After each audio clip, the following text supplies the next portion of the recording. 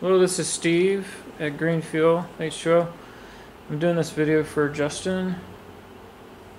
He wanted me to bubble HHO through some different kind of lacquer thinners and that type of thing, and to see if we could keep a torch flame from flashing back.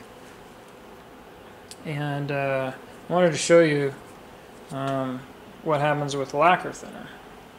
So I went and poured some lacquer thinner in this bubbler here, and I'm going to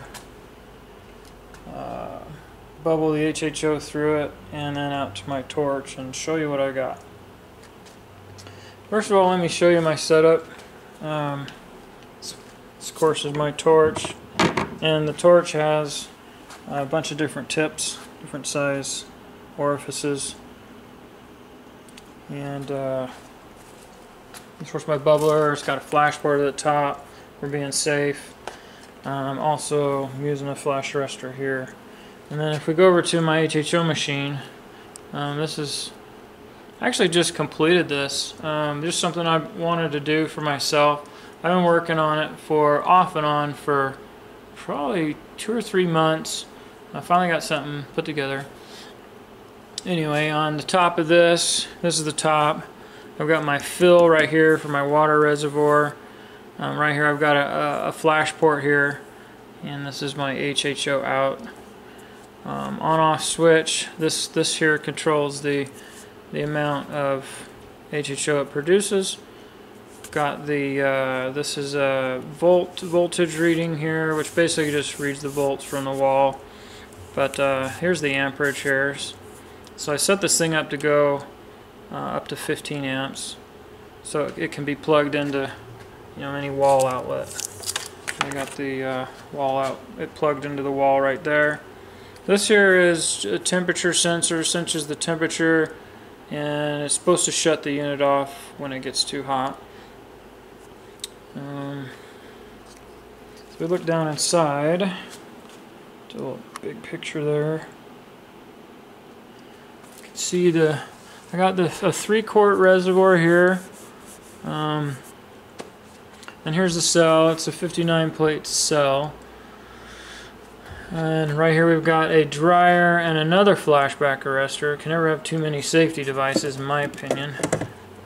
Back behind it, got like the electronics. There's a AC relay there, and all the power connections back in the back.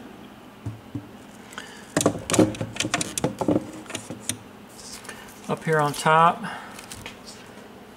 here's our bridge rectifier, which changes our AC to DC. You can see the variable controller box there, and then the two bottom of both the gauges there. And then back in the back, there's our bubbler, and that might be.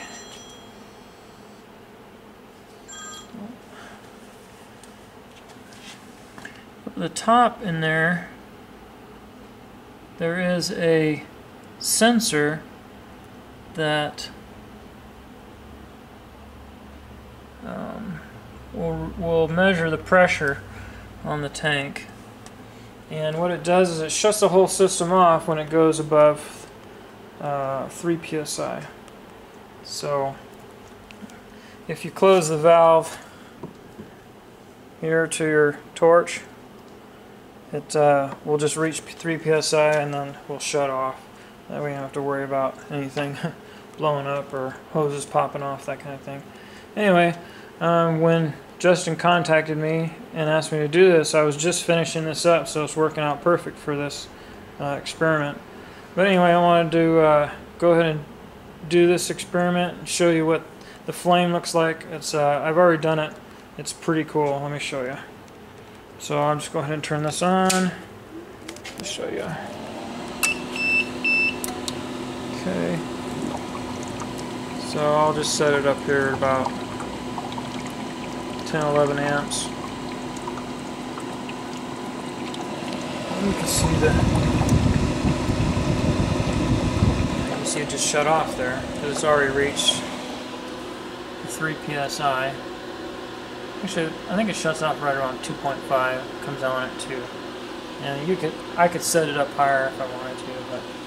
But okay, so let me put this on a tripod. I just busted my tripod, so hopefully I can get this thing to work without it falling over. There we go. Let's see. Okay. Alright, so I wanted to show you what it looks like with my smallest tip. I'm going to stick that on there.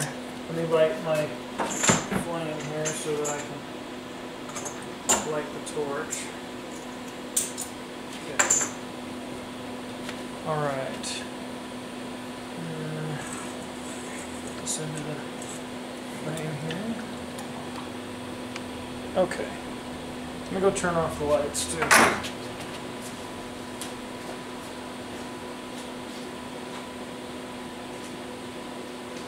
It's easier to see the flame with the lights lower. Okay.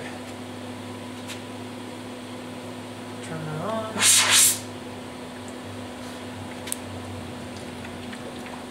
That flame there. That's with my smallest tip. What's interesting is this blue flame right here. I'm not used to seeing that. You don't usually see that big blue tip with HHO. But watch what happens when I shut it off. Normally you'll hear a crack for a flashback. This one here. See, it just shuts right off.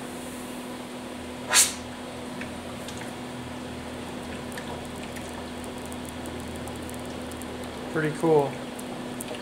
And you can dial that down to just a tiny flame. Okay, I'll put on a larger tip and show you. And also, it's cool to the touch. Put on a larger tip. I'll go for, let's see, one right about in the middle there.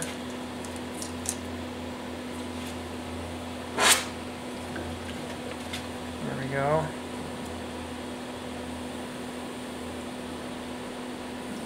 Turn that all the way up. Look at that.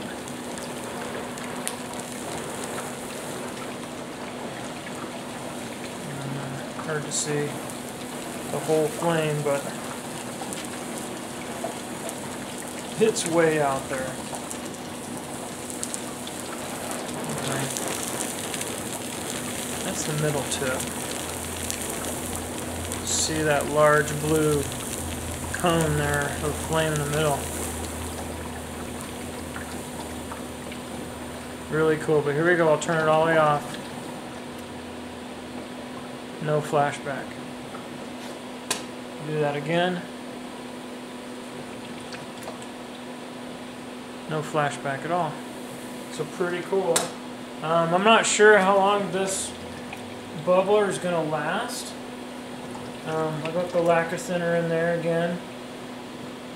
Looks like it's turning blue, so it's kind of reacting with my air stone in there. But when I put on my larger tip,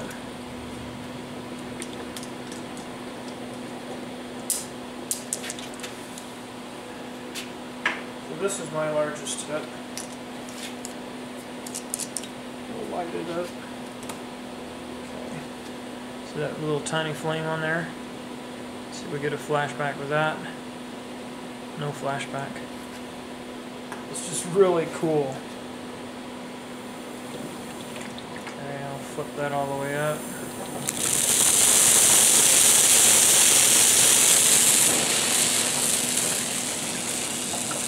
That flame. Just monstrous.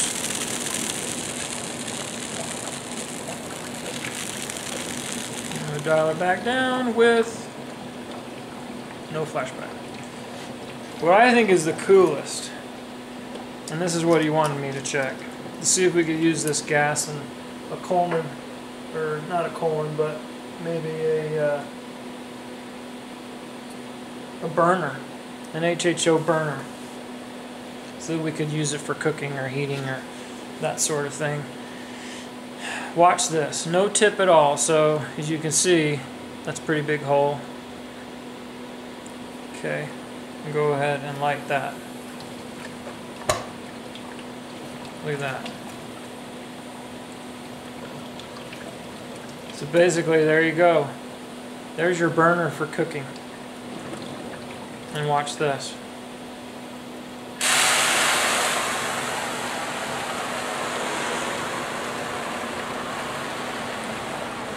That is just crazy. And with that big, huge hole in it, take a look at this.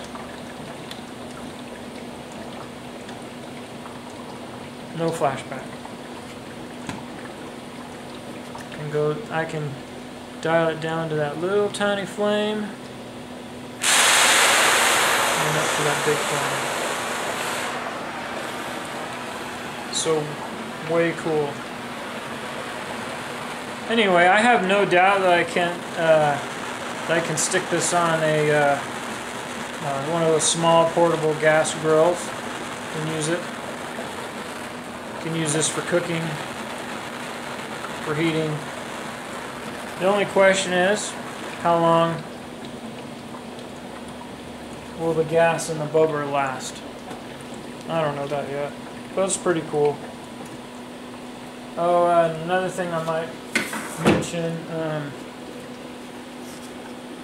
because people are going to ask this, I'm going to go ahead and upload this to the public channel.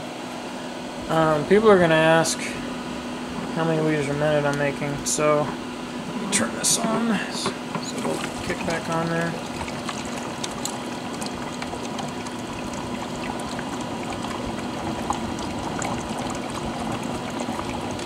So we figure about 200 watts per liter. If I take 13 times my voltage there, 1.8, I get 1500 watts divided by 200. So I'm producing about 7.5 liters a minute. So just to let you know that it's a lot of HHO production is needed for that flame that I just showed you. And then, you know, it is a lot of wattage too. But interested in what you can do with the HCAT on this, and if the HCAT will work with this type of flame. Anyway, thanks Justin. Hopefully I helped you out. And for all those watching, thanks for watching my video.